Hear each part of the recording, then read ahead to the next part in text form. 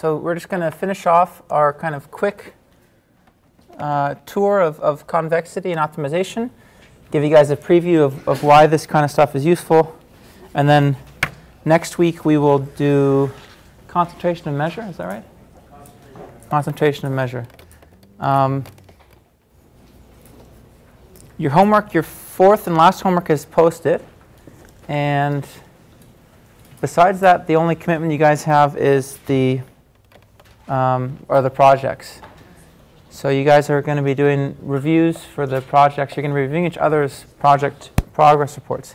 Did we talk about that? I can't remember in this class. No? So this is something new we're trying this year. We're excited about it. We're hoping it's going to be fun. So you're going to be reviewing each other's progress reports as if you're reviewing papers for a conference. And the reviews, the scores you assign to each other's project proposals or progress reports, they're not going to affect your final grade directly. We're not going to, assess your progress report grade based on those. We're going to grade them ourselves. But we're going to use the reviews to look at the top 12 scored progress reports. And then among those, we're going to pick something around like 6. And those 6 projects, we'll get a chance to do a spotlight talk at the end of the semester, kind of like a spotlight talk in a conference. So we think it should be fun. Yeah, we'll tell you more details about the actual kind of last week of courses as it comes closer. But for now, all you need to know is that you're supposed to review each other's progress reports. It's anonymous, so you can't see who you're reviewing. And when you give the scores, they won't be able to see who reviewed it as well. It'll be doubly blind. But please take that seriously because, we want this to be kind of a good experience for you guys. We want to have some nice spotlights at the end. Don't be too critical of people's progress reports. That's not the point. We're going to grade them. You just score them as you see fit. Any questions about that? Okay. Any questions at all about what's to come in the class?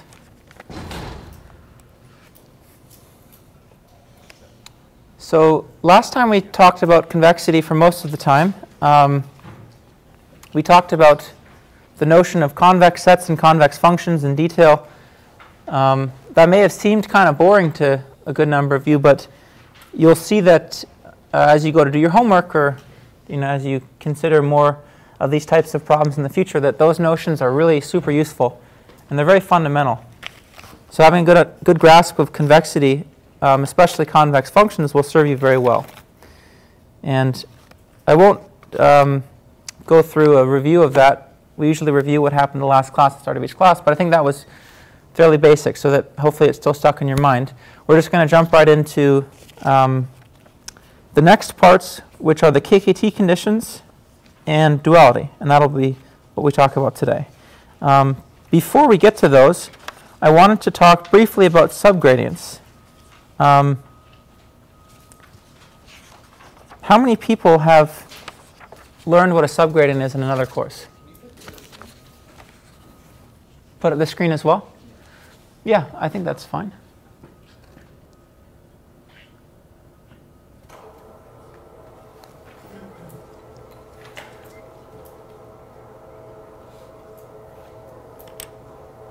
I think I may be blocking part of it, so I didn't have it initially, but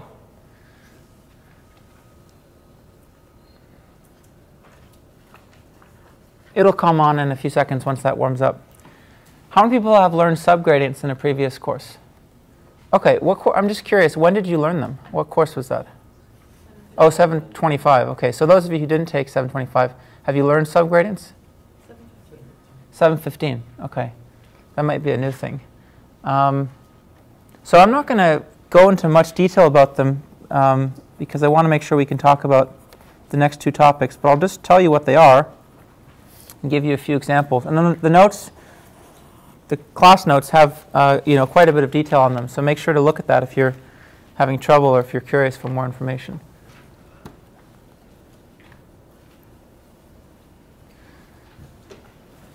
Okay, so remember that for convex differentiable functions, so if we have a convex function f and it's differentiable, then we know that it has the following property, that if I look at the value of f at some point y, and I form a Taylor expansion, first order Taylor expansion of f around another point x, then the Taylor expansion is always going to underestimate the value of the function.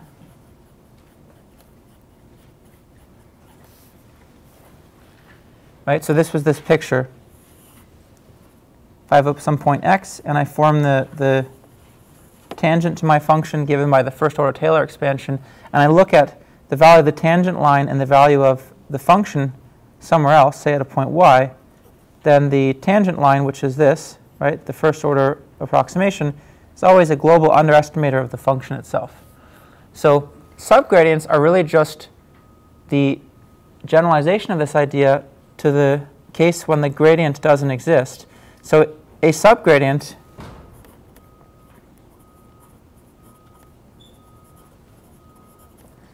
of a function doesn't need to be convex, just any function f at a point x is some g such that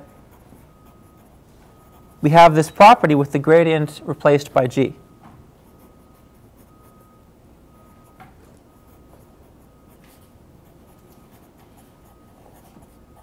For all y. Okay, so if we can achieve this kind of global underestimator of the function when we try to form a tangent plane at x, then that's, we call the g that gives us that a subgradient of the function. Right, so we can immediately see that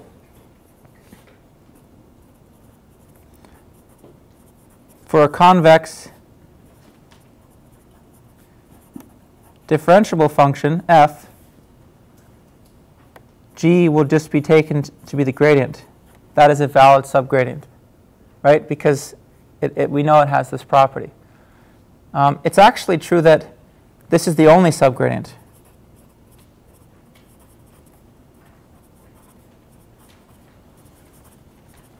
In this case.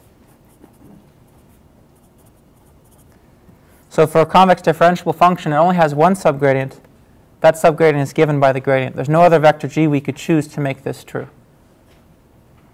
Okay, that is a property of smooth convex functions.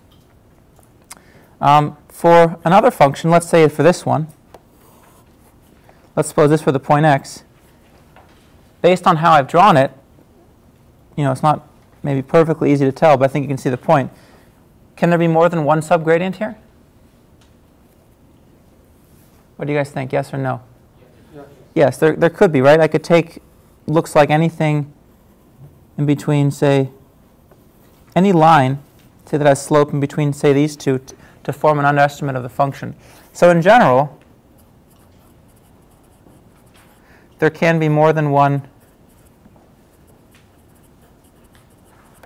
subgradient g at x. And how about this function? This is the smooth function. Let's suppose that point was x. What are the subgradients of that function at x? Yeah, there are none, right? So there can be more than one subgradient. There also can be none. Also could be no subgradients. So for general functions, there could be zero subgradients, there could be only one, there could be more than one. Subgradients are, I guess, a bit of a tricky notion if we're talking about generic functions. But for convex functions, they're very well understood. So if we look at just the class of convex functions, then subgradients always exist everywhere.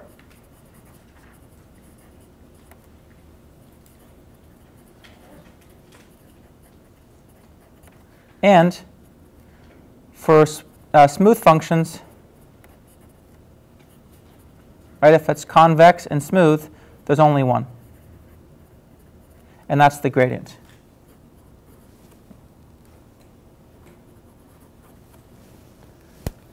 Okay, so this is the definition of a subgradient of a function. The notion of a subgradient, like I said, it's general. It doesn't only apply to convex functions.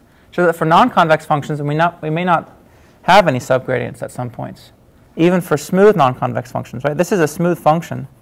It's non-convex. So we can see it doesn't have a subgradient at this point x. I think it just helps to do a few examples. There's lots more we could say about them. Read the notes if you're curious. All you're going to need to know for the homework, and really for the rest of the examples we give, is the subgradient of the L1 norm. Right? The L1 norm is a special case where it's a convex function because it's a norm. Right? We learned last time that any norm is a convex function. And it's non-smooth. Why is this non-smooth? Well, you can think about along any coordinate axis, this is not going to have a non-differentiability. Right? When one of these components is equal to 0, it's like the absolute value function. So let's see if we can characterize the subgradients of the L1 norm. Let's start off actually with the absolute value function. So let's just start off with the easy case where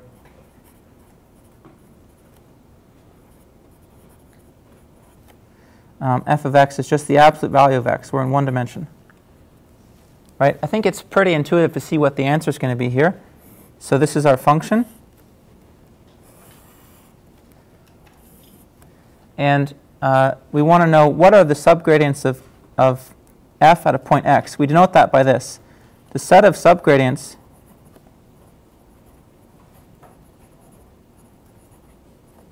at x are written like this.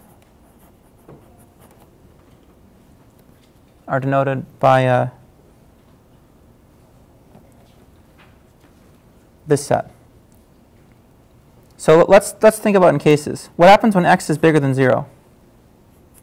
When x is bigger than 0, this is a differentiable function, right? It's convex. Its subgradient should just be its derivative. And we can also see that if I put a point, if I place x here and I ask for the underestimators of this is the slopes that give me an underestimate of this function, the slope can only be 1, right? So it just is the set containing 1 if x is positive.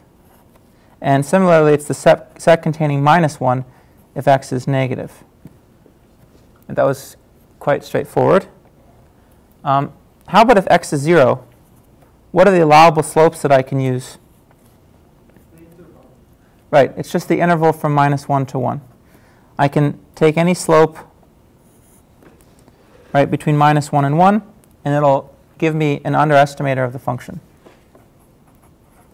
So a more concise way of writing that is right, the subgradients of f at x, if f is the absolute value function, is equal to the sine of x if x is not equal to 0, and otherwise it's anything between minus 1 and 1.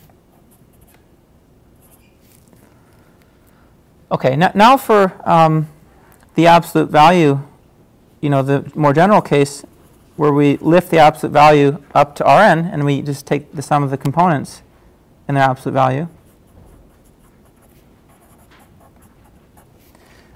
You should be able to convince yourself, based on the definition or even based on your intuition, that any subgradient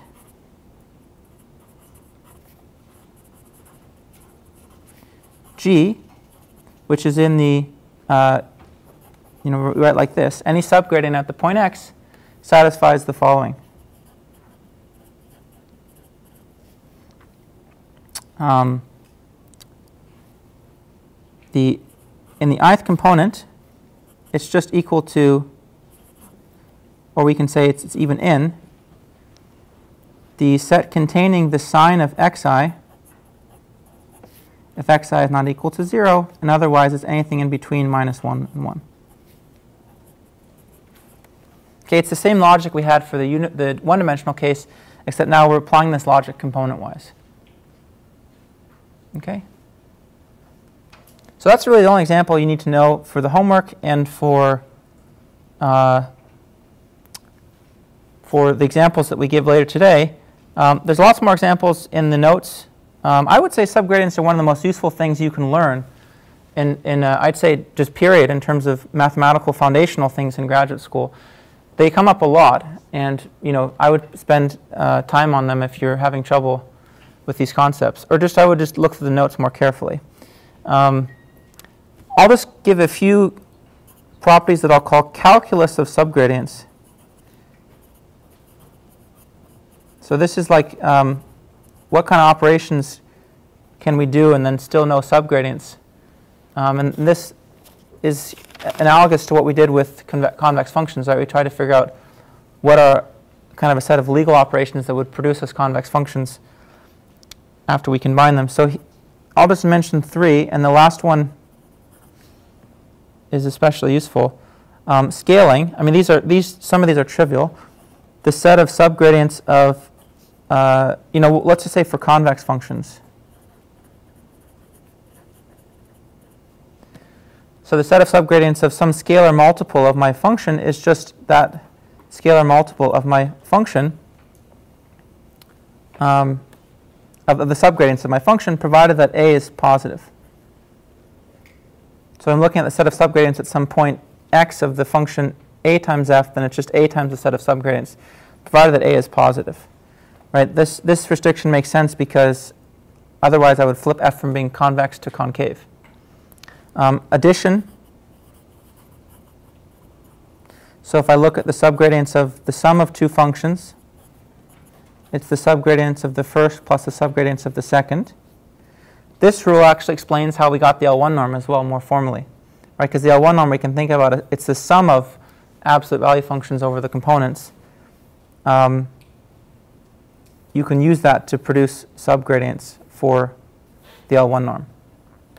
And then this one, I think, is, yeah? So if the subgradients of F1 constitute a set of size m, and F2 constitute a set of size n, the subgradients of F1 plus F2 would be a set of size n, right? Yes, so this means that every element of this set plus every element of this set. So we're using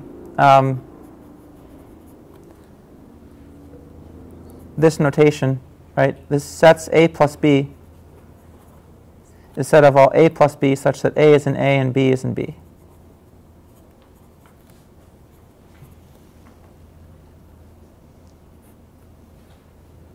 And the last property that I'll go through is affine composition. So this is the closest thing we have to the chain rule for subgradients.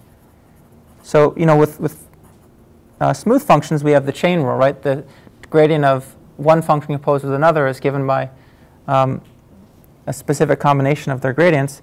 We don't really have the same kind of generic chain rule for subgradients, but we have it if you want to compose a convex function with an affine function.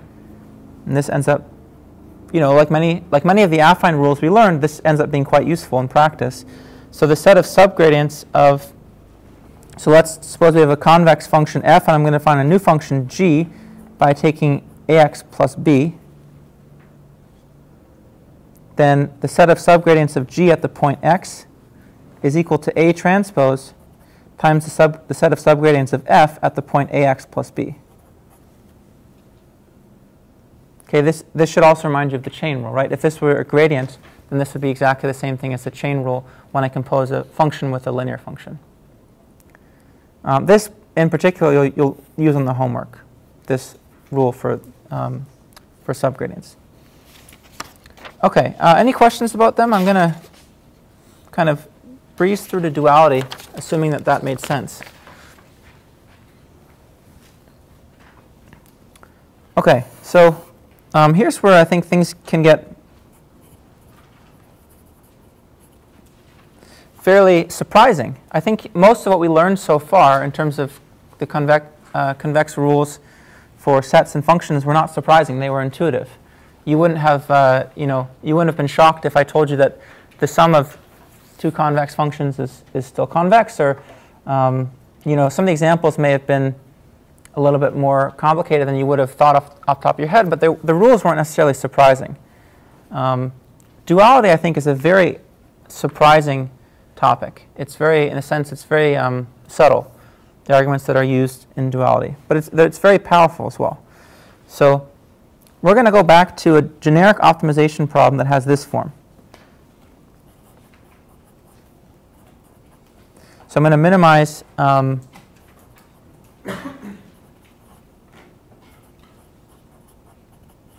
some function f subject to a bunch of equality and inequality constraints on my variable x. So the goal in duality, the place that, well, the thing we keep in mind is the goal, let's say, is to provide a tight lower bound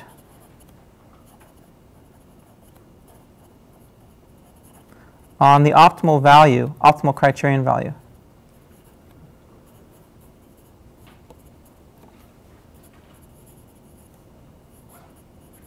So we're going to write the optimal criterion value in this optimization problem as f star. And let's suppose, before we solved it, or maybe we couldn't solve it because it was challenging or intractable, we want to provide a lower bound on the optimal criterion value. Now in some applications this actually might be meaningful. The criterion value itself, if I can get a lower bound on it, that actually might be meaningful. Usually we care about the solution, which we might write as x star, not of f star. But you'll see that duality has a lot to say about both of those, actually. We're just going to start with the idea of lower bounding the optimal criterion value. So what we're going to do is we're going to build what we call the Lagrangian. This is nothing more than a function now that basically takes these constraints and lifts them up to the criterion. So the Lagrangian is defined in terms of three variables: L of x, u, and v.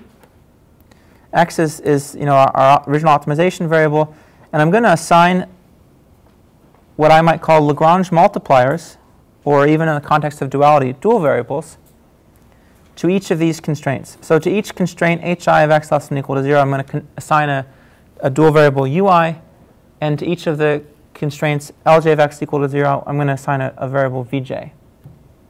And I'm just going to define the Lagrangian by taking my criterion value, f of x, and then adding a linear combination of the constraints where the weights in that linear combination are given by these dual variables.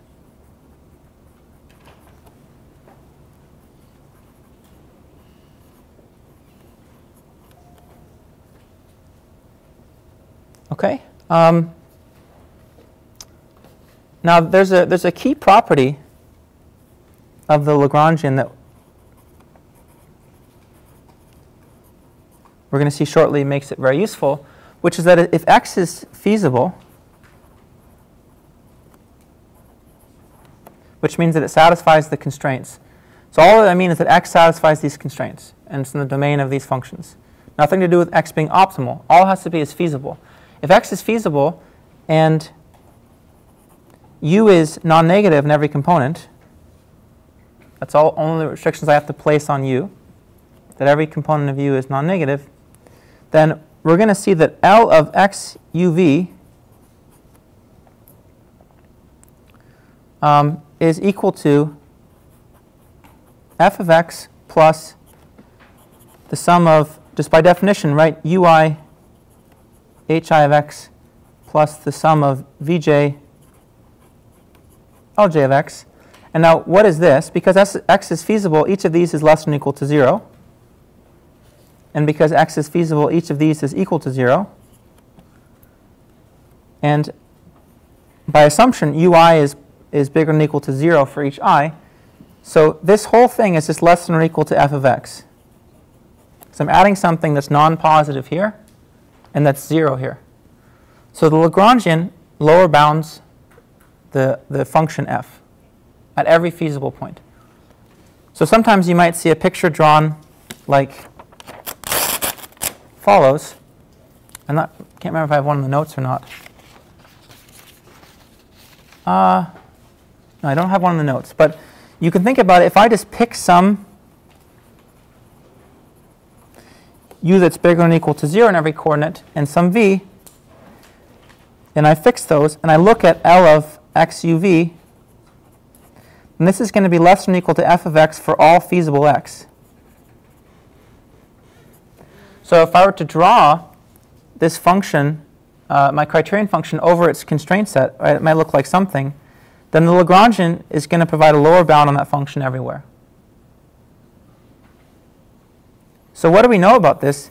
That means that, right, f star, this is where we use it, which is equal to the minimum over all x in the feasible set. Let's write the feasible set as f of x. By definition, right, this is the feasible set. This is bigger than or equal to if I minimize x over the feasible set and I minimize the Lagrangian instead of my criterion function, right? Because each of this is pointwise bigger than or equal to that. So certainly the minimums are going to obey the same ordering. And furthermore, that's bigger than or equal to if I minimize over all x, not just x that are feasible, but all x, the Lagrangian at x uv. Right? So this is true, provided that u is bigger than or equal to 0 and v is anything. Okay, so I want to make sure we follow these arguments because they're very simple. I don't think there's anything complicated here. They're just a bit subtle. Any questions? So this function we're going to define as another function guv, right? Because it's not a function of x anymore. We've minimized out x. It's only a function of u and v. So this is just notation. I'm just denoting this by guv. This we actually call the Lagrange dual function.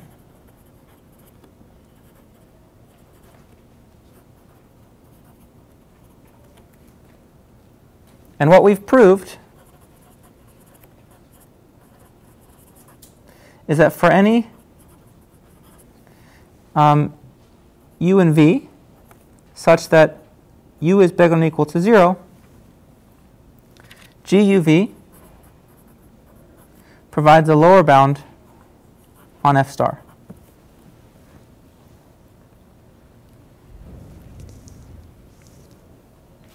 Okay, so that was our goal, and we've achieved it with this function that we call the dual function guv.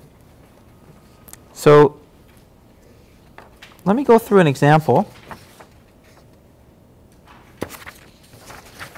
Let's go through one example so we can get an idea of what this looks like.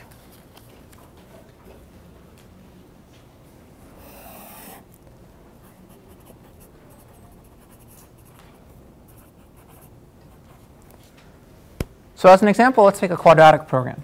So our problem is going to be as follows. We're going to minimize over all x 1/2 x transpose qx plus b transpose x, subject to two constraints. One is that ax is equal to b, and the other is that x is bigger than or equal to 0. So whenever I think I've said this before, but just so that we're clear, whenever I write a vector is bigger than or equal to 0, I mean that's true component-wise. If I write an inequality, I always mean that's true component-wise between two vectors. So with this QP, right, we can actually go through the motions that we talked about up here and see if we can derive the Lagrange dual function. First of all, note that the optimal criterion value here, f star, that's not at all obvious, right? If I asked you what the optimal criterion value was with no constraints, then that's something you could do.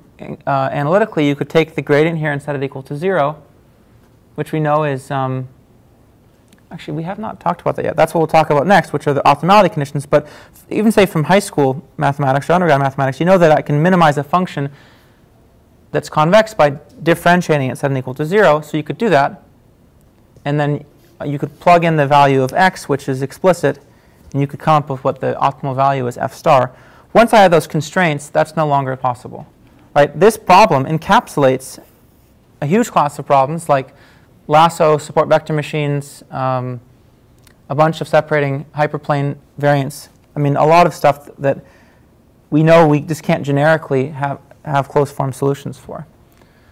So finding f star or lower bound f stars is super non-trivial. But we can do it with duality in a certain sense. let's go through the steps. So let's form the Lagrangian, right, which is given by introducing two variables. Let's call u the variable that corresponds to the constraint. Let's rewrite this constraint as minus x is bigger than or equal to 0. And let's assign u to that constraint. And let's assign v to this constraint. So we really have a bunch of constraints here, and v is 1 for each component. And we have a bunch of constraints here, and u is 1 for each component. So the Lagrangian I can write as the criterion, right, by definition, it's f of x plus the sum of ui times the constraint functions xi. But I can just represent them more succinctly by minus u transpose x. Right? This is the sum of ui times minus xi. And also I can write plus the sum of vi times the equality constraints. The equality constraints are that ax minus b is 0 in each component. So I can represent that more succinctly like this: v transpose ax minus b. Okay, that is the Lagrangian. It's just a function of x and then u and v. Let's just rearrange that so that we collect terms that depend on x, because eventually we're going to want to minimize this over x, right, to form the dual function. So x transpose qx is the only quadratic term that we see. The other terms that we see look like this. We can write them as b, say, minus u plus a transpose v transpose x. And then I just have a term that looks like minus v transpose b. Okay, so what do we know about this guy? We know that if x is feasible and u is bigger than or equal to 0 in each component, this is less than or equal to the criterion. Right? But here's the beauty of duality. Minimizing this over the feasible set is no easier than minimizing the criterion over the feasible set. Right? It's really the same thing. That's why we made this second step here, which is we got rid of the minimum over the feasible set. And that still provides a lower bound. So minimizing x unconstrained now for this function is actually quite easy. And in many cases, beyond this quadratic case, we'll also see it's doable. So instead of looking at minimizing this over the feasible set, which is kind of akin to minimizing the criterion over the feasible set, we're going to minimize the Lagrangian over all x. And we're going to call that GUV. So it's the minimum of this over all x. And let's just write that as, write this whole thing here as C. So it's the minimum of 1/2 x transpose qx plus C transpose x plus this constant. How do I do that? Well, that's what we mentioned just a while ago. To minimize this, I can just take its gradient and set it equal to 0, an unconstrained quadratic. Okay, and if you do that, you'll see that the minimizer is given by taking x equal to, in this case, minus q inverse times c.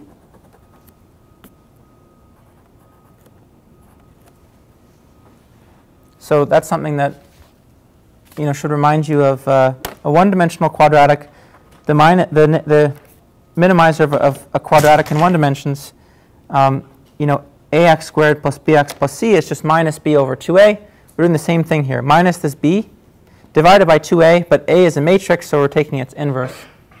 That's what the minimizer is. And when you plug it in, we see that GUV is equal to this function evaluated at this point, minus q inverse times c.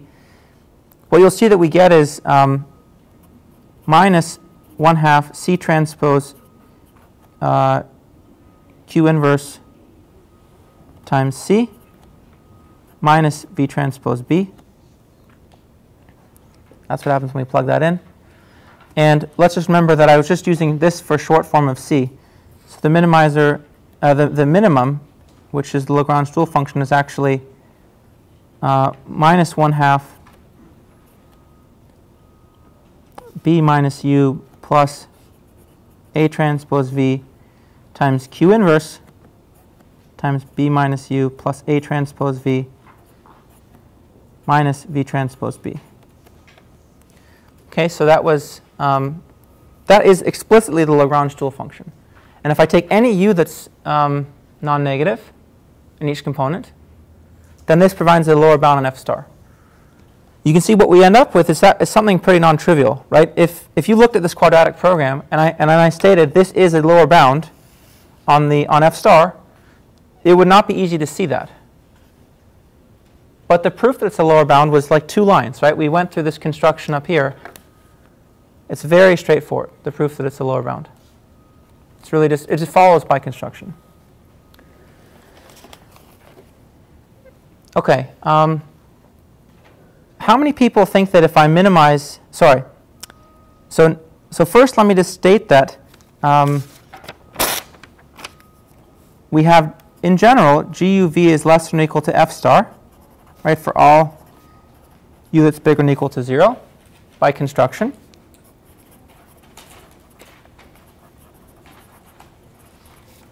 So this is a valid lower bound. How do I get the tightest lower bound possible? Well, it's pretty natural. I'll just maximize this over all possible values of U that are bigger than or equal to 0 and all V's. So it's still true that if I take the maximum over all U that are bigger than or equal to 0 and all V of GUV, that's still less than or equal to F star. This is actually called, you can guess what this is called,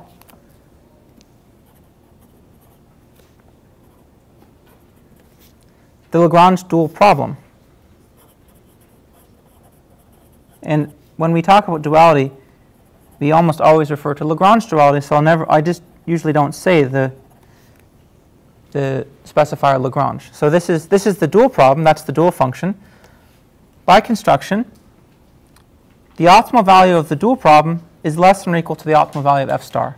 Now really any feasible U, any U that's bigger than or equal to 0, which is dual feasible, it's feasible for the dual problem, will provide a lower bound on F star. And the tightest one provides the maximum of all these provides the tightest lower bound. Right? We might denote denote its criterion value at optimality.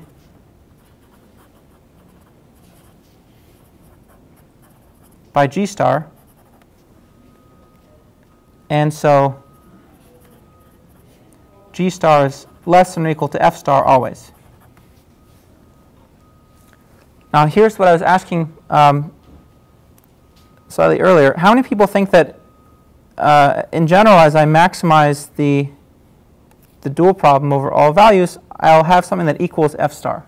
And those of you that are in convex, maybe you can just not tell me the answer for a second, or I've taken it. How many people think that I always get a tight lower bound?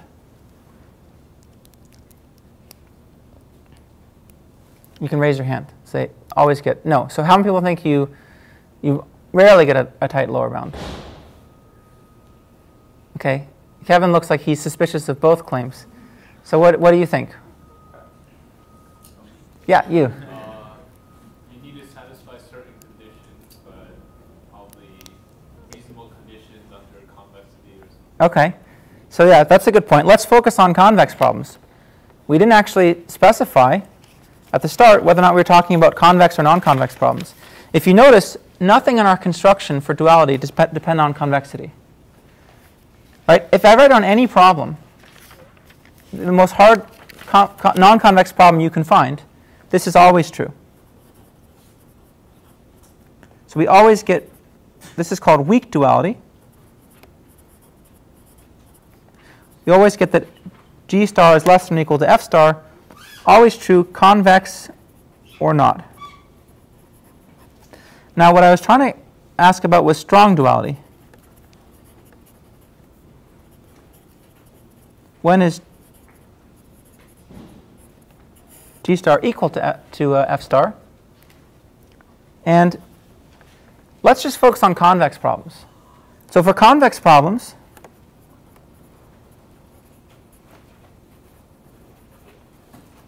this is essentially always true.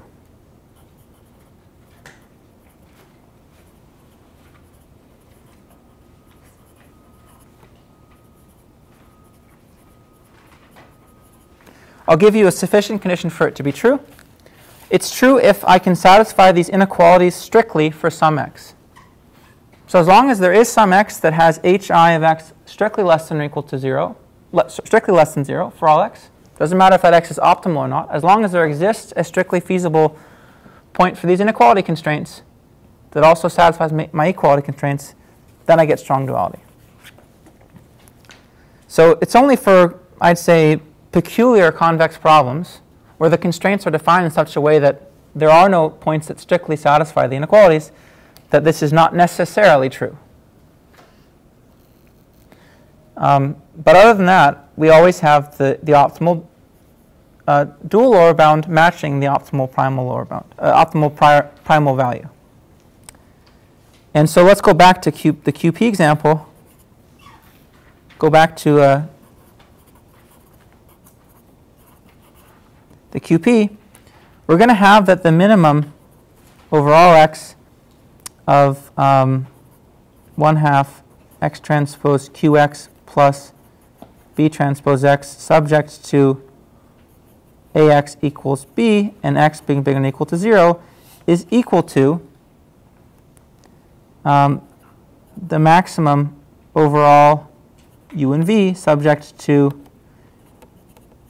u being bigger than or equal to 0, and that's it, of the optimal dual criterion, which was, it was a bit, I'd say unexpected, but this is what it looked like.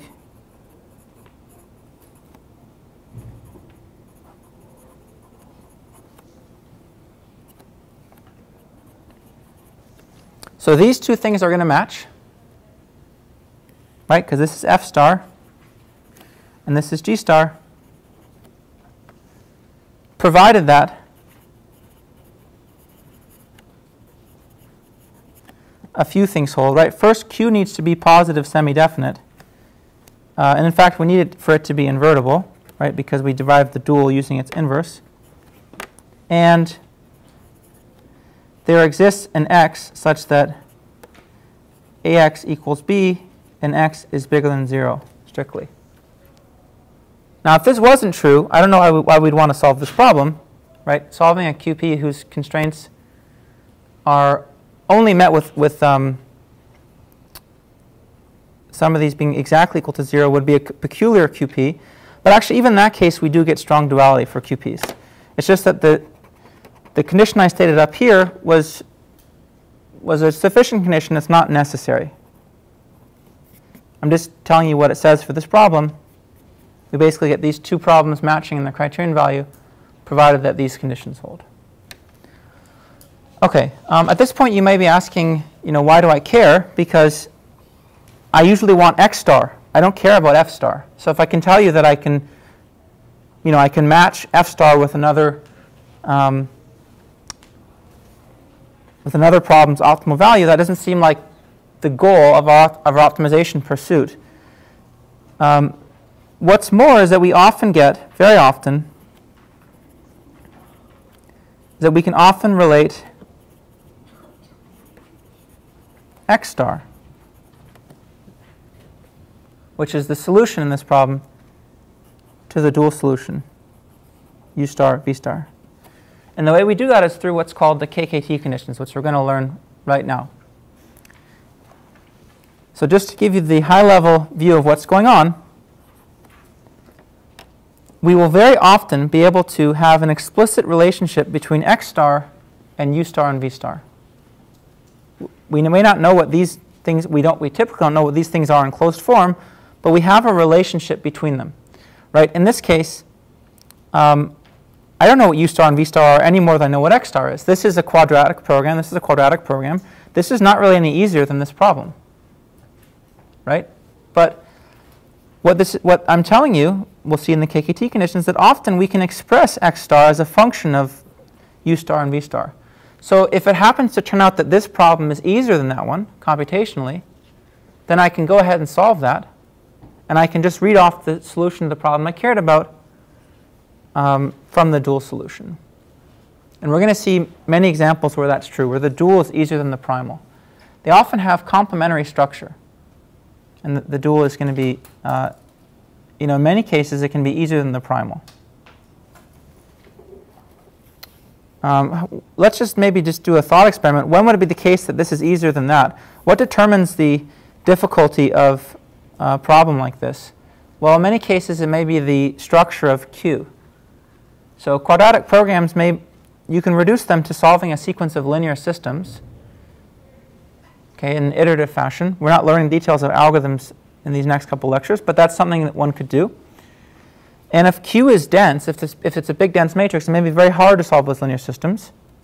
But it could be that for some reason, the interaction, say, between A and Q inverse is such that that's a structured matrix, and this becomes easier to solve. Or it could be that, in another sense, it's hard to project onto this constraint set. And in the dual problem, we don't have any linear equality constraints to worry about. So there are lots of kind of cases where it may be easier to solve a dual problem than the primal problem. Or we may be able to at least understand properties of X star by understanding properties of U star and V star. And we'll see those right now when we talk about the KKT condition. Any questions about duality before we move on to the KKT conditions? Is the dual problem unique in some sense, or? That's a good question. I'm not entirely sure what I want to ask, but yeah. Along those lines. No, that question made sense. So the answer is no, because in many instances I can derive dual problems in different ways. Let me just go back to this problem. So the way we derived this dual was unique. There's no other way we could have gone about it. But I can also re-express this problem in an equivalent form. So let me just introduce, for no reason at all, another variable z. And I'll say that I'll call this z equals b. And I'll put another constraint down that says that ax has to be equal to z. If you derive the dual of this problem, where x and z were your primal variables, you'll get something else. It won't be this anymore. And in fact, it may even have better structure than this one. So it may be the case that a and q don't quite multiply like that, or something. So I can always, if I always express my problem in equivalent ways and take the duals of those, the duals will not match, but they're all equivalent under a strong duality, right? Because the solution to this won't, the optimal criterion value in some sense, and the solution for x star doesn't change once I introduce z, if it's also true that this always matches the dual problem, then all the dual problems I derive will also have to end up being equivalent. But it's a good point. It's not a subtlety of duality. We're going to derive the lasso dual at the end of the lecture. There's more than one way to do it. And the one dual that we're going to look at in lecture is kind of the most, I'd say, as the best structure. It's most tractable. But there are other ways to do it that end up being more maybe computationally or mathematically challenging to understand. And it's because we're going to have to introduce some fake variables in the lasso problem when we do that. You'll see. Yeah, so there's a bit of an art there. You can derive dual problems for any equivalent transformation of your primal problem. Okay.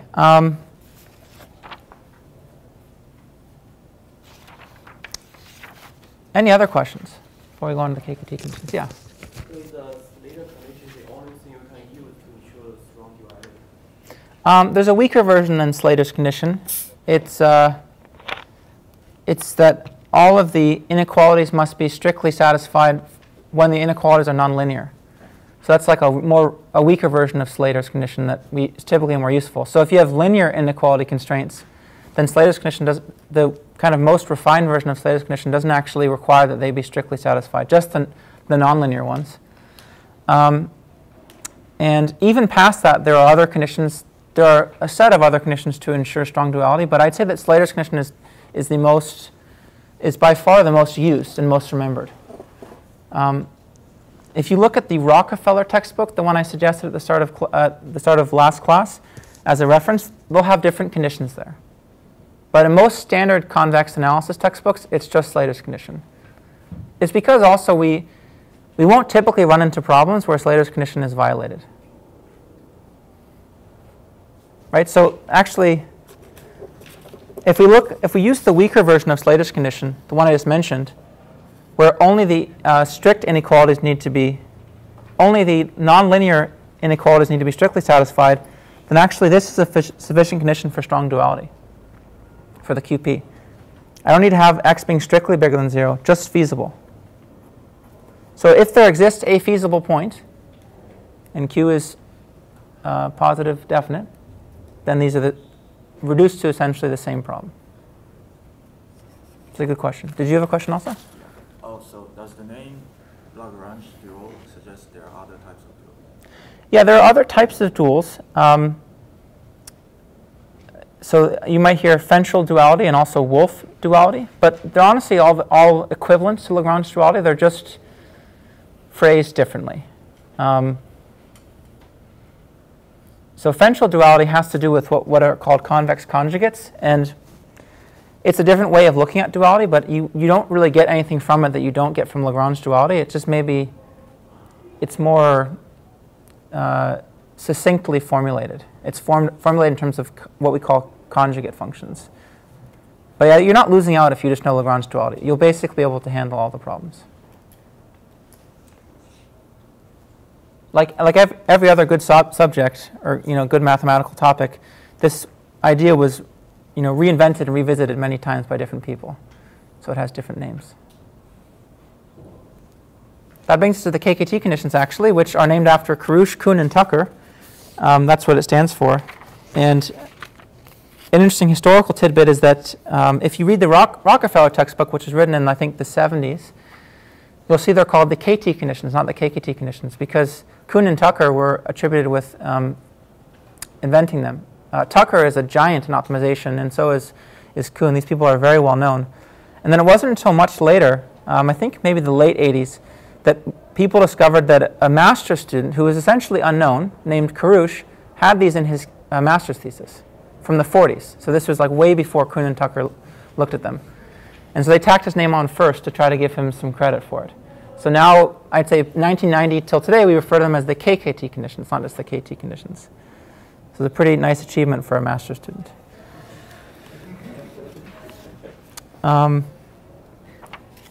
Let's take a very short break, couple-minute break, and then I'll go through them.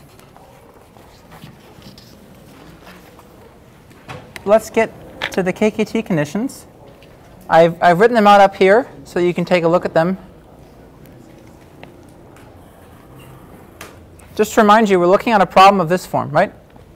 Minimizing some function, subject to hi of x is less than or equal to 0 and lj of x is equal to 0.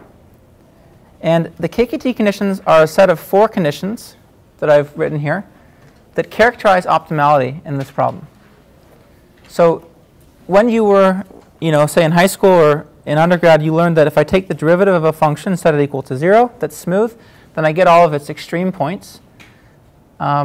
And if it's convex and I take its derivative set equal to 0, then I can characterize its minimizer. That is the generalization of that idea. The KKT conditions generalize that idea to an arbitrary problem. Okay, and we'll see that convexity plays a special role as well. So does duality. That's why we learned duality first. So here's my problem. I'm interested in either solving numerically or understanding from the perspective of the points that minimize this. And here are a set of 4 conditions associated with this problem. The first is called the stationarity condition. And that reads that 0 should be a subgradient of the following function. This is actually just, if you look at it, it's the Lagrangian when I take the subgradient with respect to x and leave u and v fixed. So another way of reading that off is that 0 should be in the subgradient of the Lagrangian when I look at the subgradient only with respect to x. So we might write it as, to distinguish what variable we're considering for the subgradient, we might distinguish it in this way. That's the stationarity condition. If all these were differentiable, right, what would this be? This would just be that 0 is equal to the gradient of f of x plus the sum of ui times the gradient of hi plus the sum of vj times the gradient of lj. That'll look like Lagrange multiplier calculus that you maybe have seen as well in previous courses. Okay, but the stationarity condition is more general. It just says that even if these functions aren't smooth, I have to have 0 that's being in the subgradient of the Lagrangian with respect to x. Okay, that is actually equivalent to, it's a completely equivalent statement to saying that x minimizes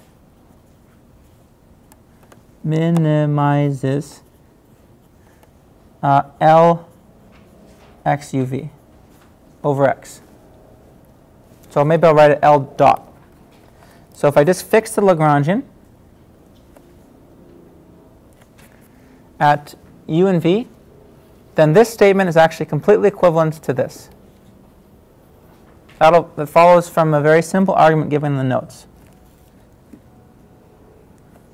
So that's the first condition. That, oops, sorry about that. That if I form the Lagrangian, I stick in u and v, then x must be the minimizer of that. The second condition is called complementary slackness. And that is that ui times hi of x has to be equal to 0 for all I. Which means that either this constraint is tight, either the inequality constraint that I'm putting up here is equal to 0 at the solution, or equal to 0 at x, or the corresponding dual variable is itself 0. Right? Only at least one of those two things has to happen according to this condition. And the last condition is called feasibility, and it's broken up into two conditions, primal feasibility and dual feasibility. It's just saying that x has to satisfy the primal constraints, u has to satisfy the dual constraints, so no constraints on v. So here is the most important thing about the KKT conditions, which is that if x, let's call it x star, u star, v star, satisfy the KKT conditions, then x star is primal optimal,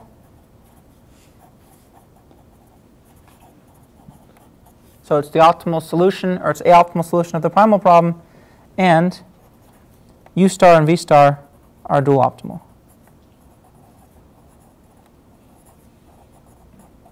Which means that if I were to plug in x star here, right, it gives me the optimal value f star, and if I plug in u star and v star in their problem, it gives me the optimal value g star. So the KKT conditions are always sufficient for optimality. Now, the amazing thing is that this is true always, again. Not only for convex problems, always. For a non-convex problem, if you're lucky enough to satisfy the KKT conditions, once you write them down, you have a solution. It's always true. The proof is very short. It's in the notes. Just that we're running out of time, and I want to make sure to give you examples. Like duality, the proof is just a few lines. All this stuff is very short. Now let's think about the other direction. If I have a solution, must it satisfy the KKT conditions, right? We've proved that satisfying the KKT conditions imply a solution. What about the other way around? So if x star,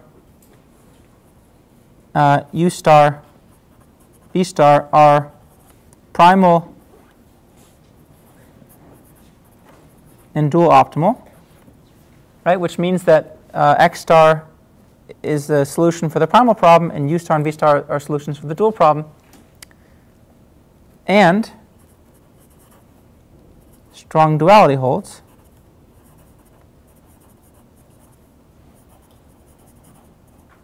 Which means that when I look at f star, and I look at g star, and I evaluate them, that are given by x star and uv star respectively, then they're equal.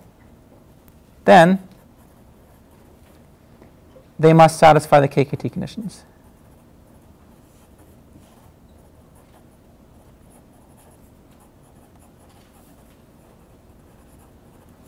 So the reverse statement's not quite as strong, right? Always sufficient, necessary under strong duality. That's the summary for the KKT conditions. But if we have a, so let's, summarize them up. But if we have a convex problem,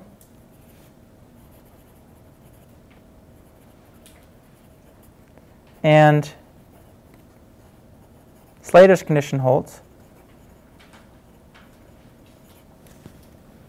right, which is very likely if we have a convex problem that Slater's condition will hold. This means that there's just strictly feasible, there's points that satisfy the inequality constraint strictly.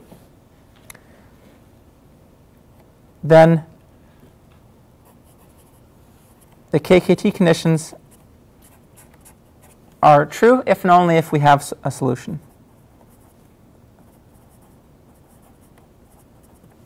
So they completely characterize optimality. All right. Any questions about that? The proof that these two are true is very short. They use duality kind of exclusively, and it's in the notes. So you guys can take a look at that if you're curious. But it's a very powerful set of tools. This and duality are what you'll carry forward to look at stat and ML problems from now on. If you're thinking about trying to understand, say, certain properties of optimization problems, given that we know this set of tools. So let's go through a few examples, unless there's questions.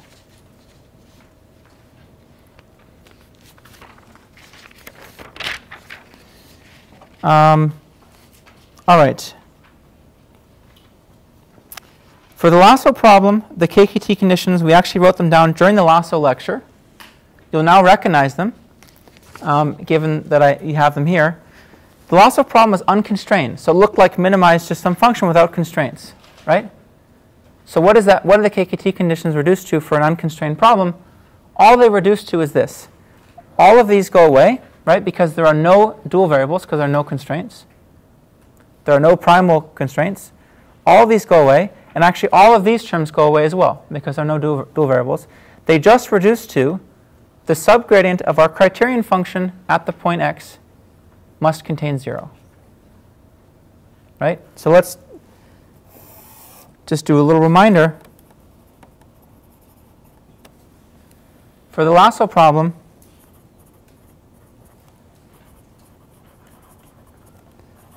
the criterion function, we wrote it in terms of beta.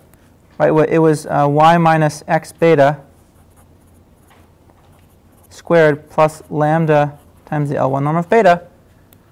The KKT condition is reduced to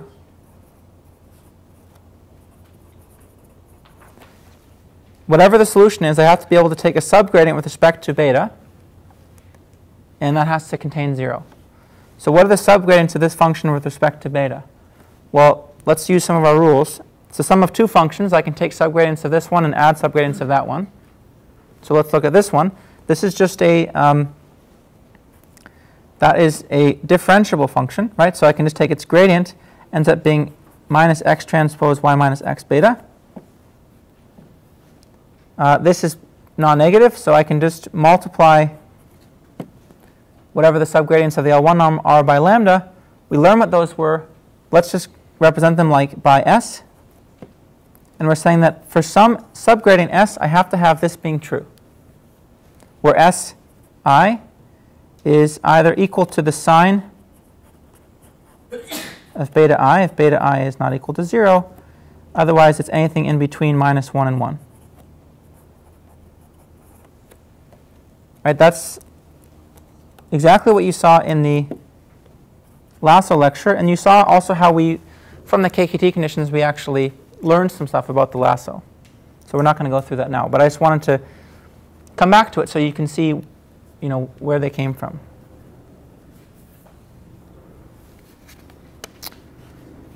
Let's do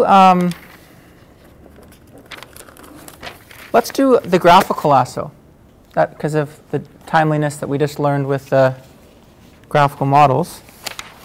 Let's look at the graphical lasso. Did you cover that quickly? Okay. So this is a very interesting fact about the graphical lasso that wasn't actually discovered until maybe a couple of years ago. And it almost makes the graphical lasso seem embarrassing in some ways, to be honest. It makes it seem embarrassingly simple. But it comes right from the KKT conditions. It's another example of something that we can learn. You know, the first example of things we can learn were maybe some of the lasso facts we saw from the KKT conditions. It's another example straight from the KKT conditions. So if I have a sample covariance matrix S and I want to estimate its inverse covariance matrix, we'll call that the inverse covariance matrix of the sample, which I'm calling theta, then the graphical lasso is given by minimizing the following optimization criterion. This is essentially the negative log likelihood under the Gaussian model, and then this encourages sparsity in the elements of theta. So theta, the L1 norm of theta is just equal to the sum of theta ij over all I and j. It's just element-wise. Okay. What are the KKT conditions for this problem? Let's write them down. Well, there are no constraints, and if I take the derivative, if I take the subgradient of this with respect to theta and set it equal to 0, that should characterize optimality. So again, it's a special version of the KKT conditions when I don't have constraints. If I had constraints on theta, I'd have to incorporate them, but the KKT conditions give me a prescription for how to do that. So let's do that. The KKT conditions say that if I take a subgradient of this with respect to theta and set it equal to 0, that should characterize the solution. Isn't the PSD constraint? That's a good question. So it was asked whether this is a constraint. In the way I'm going to take the gradients, it's not. So I'm going to take the gradient with respect to theta here and here. And the gradients I write down are actually specific to PSD matrices. So let me just write them down. You may have learned in another class, or you can trust me on this, that things get a little tricky when you have matrices as arguments, but this is actually a differentiable function, and its gradient is equal to minus theta inverse. It's also convex. And the gradient of this with respect to theta is just s, and then we'll get to that term in a second. But to answer your question, these two gradients are actually specific to the fact that I'm modeling theta, the set of PSD matrices theta, as a vector space of dimension n times n plus 1 over 2. So I'm basically taking theta, which is something, right? And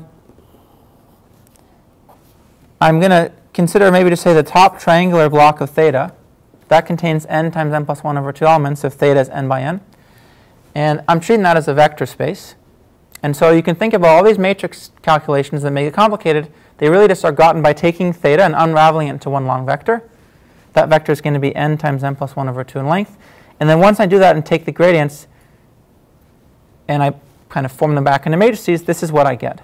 Now, if theta wasn't symmetric, this wouldn't be the right answer. So I'd have to actually symmetrize them in some way.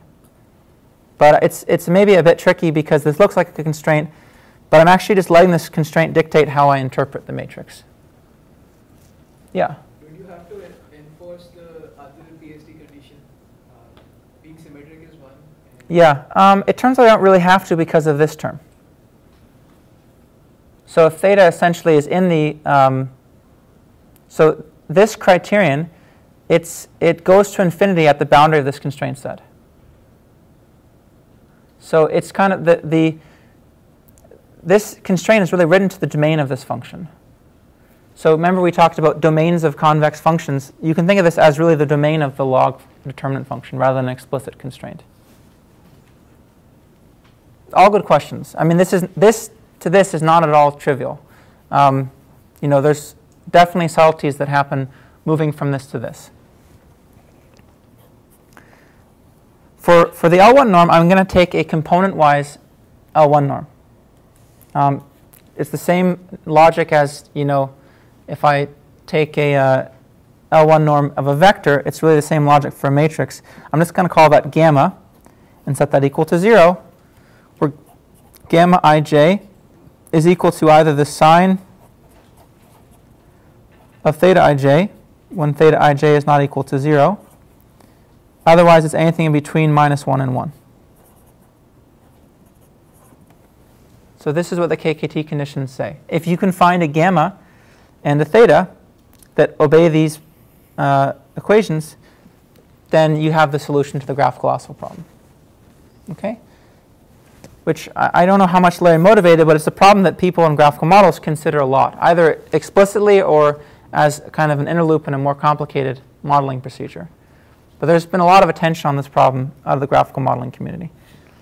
So here's something that's kind of embarrassingly simple that comes from the KKT conditions that wasn't discovered, I'd say until maybe 2012, if I'm not mistaken. And that is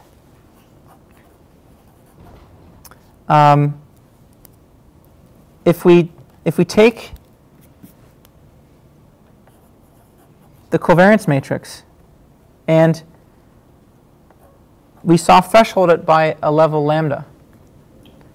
So this is be the component-wise soft thresholded version of S. So it means that I take every element of the covariance matrix, which I have, right? Sample covariance matrix. I compare it to theta. To lambda, excuse me, some number lambda. And if it's bigger than lambda, I subtract lambda off of it. If it's smaller than minus lambda, I add lambda to it. Otherwise, I set it equal to 0, right? So in other words, S lambda ij is either equal to Sij minus lambda, 0, or Sij plus lambda, depending on these cases.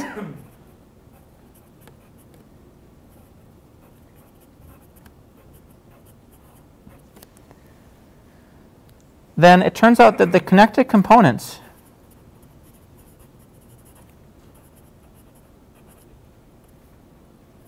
of S lambda are exactly the same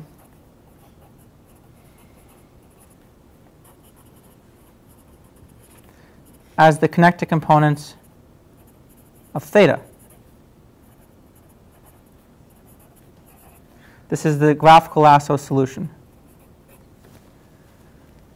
Okay, so why is that a bit embarrassing? It's because we think of the graphical lasso as this really sophisticated problem, right? We think it's doing more than just, say, soft threshold in the covariance matrix. It's actually, we don't know its solution explicitly. It's given by some optimization problem. And we read off the connected components as telling us something about the conditional independence, right, of our variables, as we learned in the graphical modeling lectures. If I have two sets of connected components, then one set is conditionally independent of the other, essentially, in the Gaussian model. What this is telling us is that, well, we could have gotten the same answer by soft threshold in the covariance matrix. Forget about solving the graphical lasso problem. Take the covariance matrix, go through it element by element, and compare it to lambda. That'll get you the same connected component structure as the graphical lasso would have given you. Now, what happens inside these connected components could be different. The KKT conditions say nothing about that being trivial. So it could be that among kind of a group of variables that are in a connected component, you could have some interesting conditional independencies that are not just given by soft threshold in the covariance matrix, but the global structure, which is the connected components, are all given by soft threshold in the covariance matrix. And we can see that directly from the KKT conditions. And in the last maybe 2 minutes we have, let me prove it for you. Let's just say observe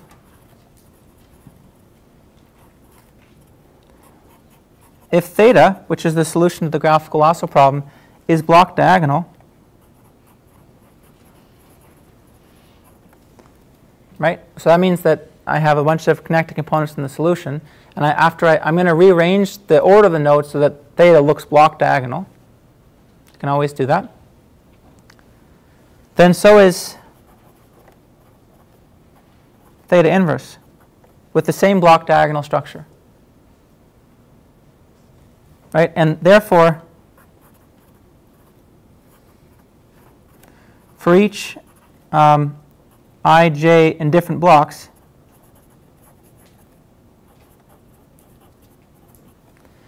we're going to have Sij being less than or equal to lambda in absolute value. Why? Because if we go back to the KKT conditions, look, I have that a block diagonal matrix plus, or let's just say rearrange it like this. I'll put theta inverse on the other side. I have this is block diagonal, so therefore so must this matrix be. And that means for every off diagonal or off block diagonal element, ij in different blocks, I have to be able to pick a gamma that's between -1 and 1, because the corresponding entry of theta was 0, to cancel out s. Right? But I can only do that if s was between minus lambda and lambda. So basically, if theta is block diagonal, then so is its inverse. And when I saw threshold the covariance matrix, I would have seen that I and j were, that entry was thresholded to 0, right, from the KKT conditions. Conversely, if Sij is less than or equal to lambda, or let's just say if S lambda was block diagonal, then the KKT conditions are satisfied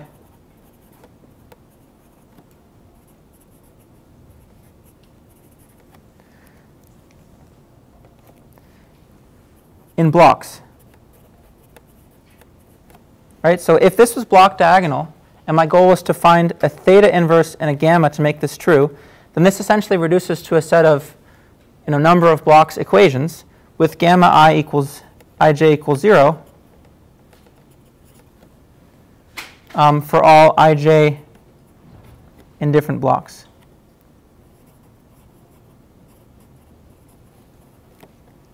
And if gamma ij is equal to 0 for all ij in different blocks, then I must have that corresponding entry of theta being 0 as well, right? Just from the KKT conditions. So this is the whole proof, these two lines, or these two statements. And I think when this was discovered, people felt a little bit, I don't know, we'll say surprised that the graphical lasso admits such a simple structure. So in a sense, it was maybe a bit embarrassing for proponents of the graphical lasso, but at the same time, it was extremely useful computationally, because now it says that we can soft threshold the covariance matrix. It'll reduce into a bunch of different blocks if I choose lambda big enough, say 50 blocks or something for a huge problem. And then within each block, I can actually go ahead and solve the graphical lasso problem individually, right? This, now if I tell you that theta was block diagonal, it decomposes into a bunch of small optimization problems. And solving those in parallel, say, is much more efficient than solving one big one. So just an example of how we can learn something about an estimate without needing to run an algorithm at all, just by looking at the KKT conditions. We're out of time for today. Next time, I think we'll just go straight to concentration and measure, or I may do like 5-10 minutes on the lasso dual. I'm not quite sure yet, but we'll see what people's level of interest is. See you next week.